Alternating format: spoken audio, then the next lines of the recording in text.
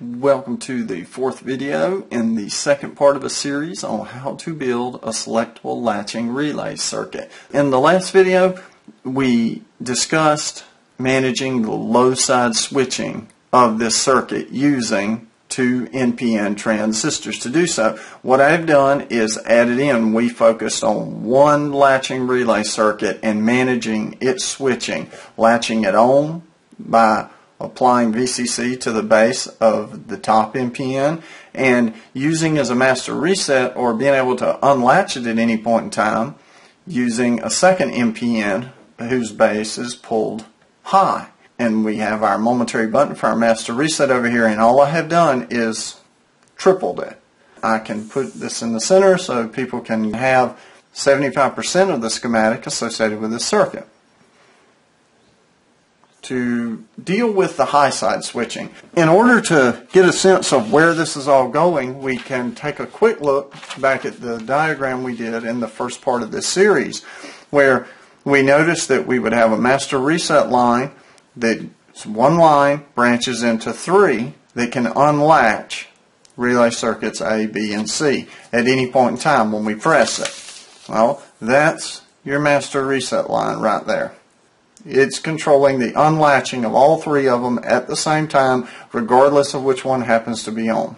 Goes from 1, branches once, branches twice, branches a third time. There's the master reset line at the bottom of the page. What do we have to do up here in the high side though? We have 9 lines up there. We have 1 line coming off button A, branching into 3. It'll latch A, it'll unlatch B, and unlatch C. A press of A will. The same story applies for B, the same story applies for C. That's what we're trying to accomplish. We're managing these wires. How to do that in a circuit. To get started, first off, I haven't drawn in the lines that go to the top NPN. I haven't drawn those lines in yet. By the end of this video, we'll have a line coming from A that goes to this point in the circuit. Have a line going from B that goes to this point in the circuit. Have a line from C that goes to this point in the circuit. But to keep the diagram halfway tidy while we're doing this, we'll draw those lines in last. Let's manage the high side. Ultimately, this is managing the mutually exclusivity. When we push momentary button A, we want it to latch while at the same time unlatching B and C. And then the same with B, same with C. To do that, we're at high side switching. As we noticed with low side switching, we used NPN transistors. When you're on the high side, typical practice is to use PNP transistors, or if you're using MOSFETs, P-channel MOSFETs, like you would use N-channel MOSFETs down here. Keep it as straightforward as possible. I chose to use 2 PNP transistors per each latching relay circuit. That separates out all the unlatched lines so that they're easier to see and think about. We'll need 2 PNP transistors to link up VCC at this point to VCC at this point. The same story will apply with all 3 sides. Okay, I've just drawn in the PNPs in series from VCC to this point in the circuit. That's the VCC line coming off the coil. And there's our momentary buttons. And the idea is we have to mate these 2 together in such a way that we get the functionality we want. Is each of these PNPs is going to need a base resistor. I found that using a 330 ohm resistor works the best for this type of circuit. So I'm going to add that in to the schematic. I've just added in the 330 ohms to the base of the PNPs. Now, in order to be able to push one momentary button like button A and latch on relay circuit A, we would have to have VCC sitting at this point in the circuit so that when we apply voltage to the base of this top NPN, voltage is here ready for current to conduct across that coil. That means that we need a continuous path. We need continuity from this point in the circuit to this point in the circuit before we push button A. How do we achieve that? Well, that means that we want these 2 PNPs to be switched on, conducting with no momentary buttons pushed. That's the normal or the sort of resting state that we want. We want these PNPs conducting. Remember that a PNP needs to be, the base of it needs to be 0.6, 0.7 volts less than whatever voltage is sitting at its emitter. We need this base low, basically. We need it pulled low. How do we do that? Well, all we have to do is add in a pull down resistor to ground, say a 10K. That would suffice. And we could do that on all of these, and then we'll have a continuous path. When no momentary buttons are pushed, there'll be continuity from this point in the circuit to this point in the circuit. So let's add those resistors in. Okay, the pull-down resistors have been added in. This effectively makes the PNPs behave like a normally closed switch. That they will be closed, there'll be continuity across their emitter collectors on both PNPs, in turn making continuity from this point in the circuit to this point in the circuit, until the base of that PNP is raised up so that it's no longer 0.6, 0.7 volts less than whatever the voltage is sitting at its emitter, which we're going to do that via these push buttons. We will use these push buttons to unlatch the circuits. We have a master reset that'll unlatch all of them at the same time, but this gives us the ability to select which ones we want to unlatch at what time. Namely, when we push button A, we want to latch on relay circuit A, but we also want to unlatch B and C at the same time. That's what this configuration gives us. These are in a normally closed state, meaning there's continuity, and we can break that continuity via the push of this button, which will in turn raise the base of these PNPs above that 0.6, 0.7 volts less than whatever's at the emitter threshold. But in order to do that, we're not through. We need to add in some diodes, and we'll explain that, but we need some diodes. Let me add them in. I've added in the diodes that we'll need. The reason for these diodes is that when this PNP, the base of it's pulled low, that means that VCC is able to travel from the emitter to the base. Sending VCC without these diodes, it'll send it back down the line, which is what we don't want, given that these are going to be connecting to a point in the circuit at which our latching NPN is connected. So if we don't put these diodes, as soon as you plug in the circuit, this NPN, one or more of them will conduct and turn on whatever your load is. So the diodes just prevent that false triggering of the NPNs. Where to from here? We have our PNPs, their base protection resistors, their pull down resistors, and the diodes. At this point, if we want to add a little extra layer of protection to these PNPs, given that we protected the NPNs through this diode in reverse bias with a cathode pointing to VCC, as well as this diode pointing to VCC, that's protecting the NPNs. Well, with the PNPs, we may want to do a similar protection maneuver with them and add a diode from this point in the circuit up to this point in the circuit. There's our three protection diodes in reverse bias. Notice that all these diodes are 1N5819 is what I'm using, but 5817 might even be a better choice.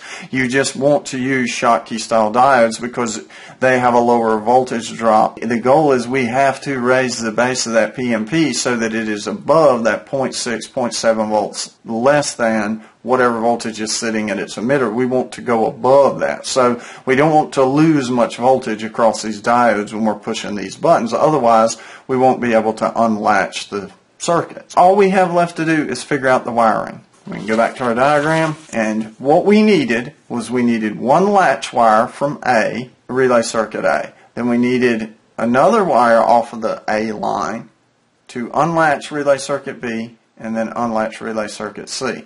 And we needed that same story playing out with all these buttons.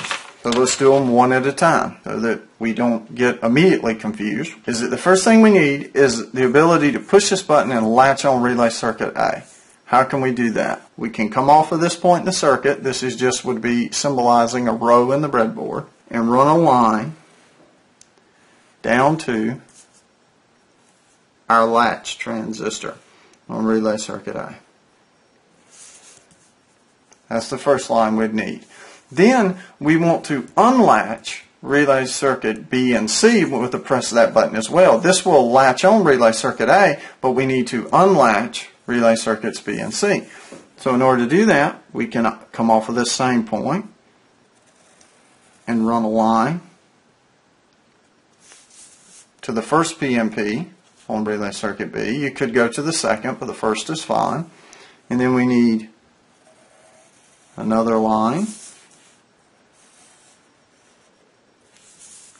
going over to the top PNP for relay circuit C. And think about what happens when we push this button. We push this button, positive voltage and current is sent down the line, latches on relay circuit A, while at the same time positive voltage across the Schottky, raising the base of this PNP beyond the threshold that it can stand, shutting it off. It raises it above that 0.6, 0.7 volts below the threshold it needs to stay switched on. The same thing happens here. The press of one button latches relay circuit A and unlatches B and C all at the same time. The next stage would be to play out a similar wiring on this point in the circuit for B. We want one press of B to latch on relay circuit B while at the same time unlatching relay circuit A and C. Draw a line.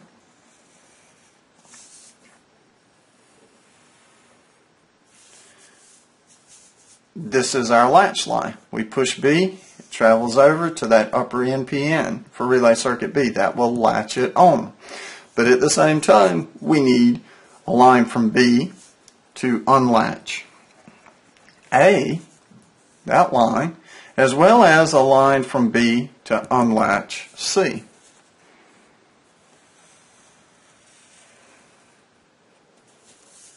That line. One push of the button, travels down, latches relay circuit B, while at the same time raising the base of this PNP on relay circuit A beyond its threshold so it cuts off. Then it raises the base of this PNP beyond the threshold so it cuts off, effectively unlatching either of these. And then we need one more set of lines. Coming off of this point at C, we want a line to latch on relay circuit C. So we need a wire from here in this point in the circuit to this point in the circuit.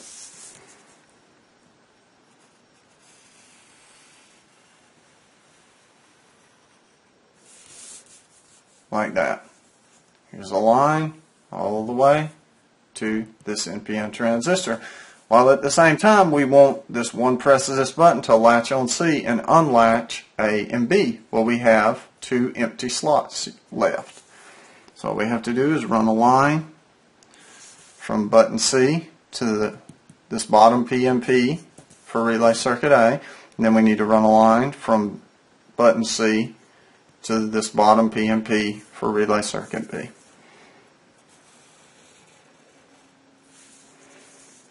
And that's it. That's all we need in order to build this latching relay circuit. I hope viewers can now see why I hadn't drawn these lines when we started out. If you don't witness it being done, it can be a little confusing. And we're going to actually assemble it and follow this schematic as we go. In the next part of this series, in part 3, we'll build the circuit. That's the thought process that's involved in each stage. This is the end of part 2 of the series. You've seen from the very beginning just sketching it out of start with a block diagram with the major, your control components, to your active components thought of as just a black box. Don't know how they're going to work, but we know what we want those control lines to do. And then we moved from there to considering the basic latching relay circuit setup again. We reviewed that. Then we looked through the low side, controlling the low side switching of the latching relay circuits with NPN transistors, and talked about the master reset line and how that works. And now we have just finished the high side of how to get one press of a button to latch on a circuit while at the same time unlatching two others. As I've mentioned previously, this may not be the absolute perfect or best way to achieve this functionality, but it is one way to achieve it that tends to work reliably over and over again. And it's not that horrible of a circuit, actually.